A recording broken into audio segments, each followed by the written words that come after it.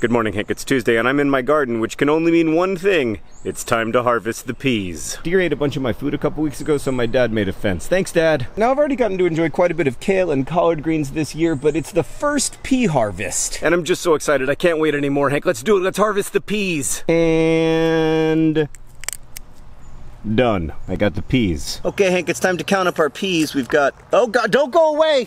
No, you're one of my only peas. Okay. We've got 3 peas plus the runaway. Oh yeah, that's 4 peas. We've got, there's the 4th pea. Ah, more runaway peas. Why do the good peas always run away, run away? Where you at, pea? Come on, man, come on. You're 10% of my pea crop for the year. 9 peas. It hasn't been the best pea weather here in Indianapolis because it went from cold to hot more or less immediately, but we're not letting that discourage us. Now, I think one way of looking at these 9 peas is that they were very expensive. Like, if you count all the water and the compost and the seeds, it's about 25 cents a pea. But another way of looking at it is that my peas are very valuable. Walk with me. Hank, today I'm going to teach you how to create the most luxurious and delicious 9-pea snack in the history of the world. Let's get to it. So if you're making a luxury 9-pea dish, the first thing you're going to want to do is massage your peas very gently. There are a lot of ways to do this, but my favorite way is to try to see how many peas I can fit in a pea mustache. Oh no, one's stuck.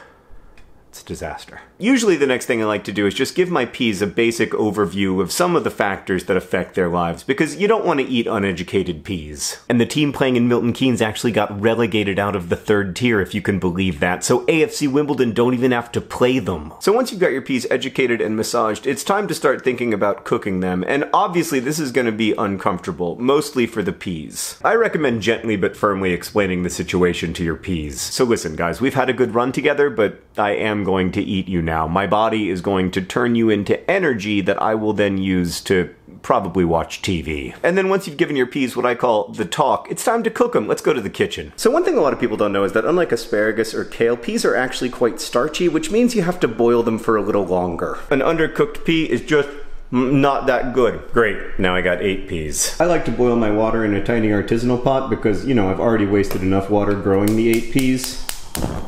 There we go. You know what they say about a watched pot? It will eventually boil. You're gonna drop in your 8 remaining peas, I'd say for about like 5 minutes. Sometimes it helps the peas cook if you sing them a little song. Did you ever know that you're my pea hero? I'm really sorry about that pun, it sucked. While you're waiting, I recommend looking at art, like this picture. When I first got it, I thought it was about Hollywood coming for YouTube, and then later I thought it was about YouTube coming for Hollywood, and now I don't know what I think. Then you use your pea scooper to scoop out the... Dang it. Then put your 8 cooked peas in a soy sauce container, and then at last it's time to eat your 8 peas. I recommend eating them one at a time.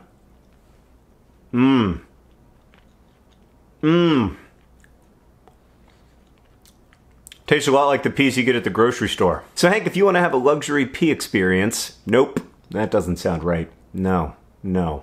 At any rate, I cannot recommend gardening enough. Really. Hank, I'll see you on Friday.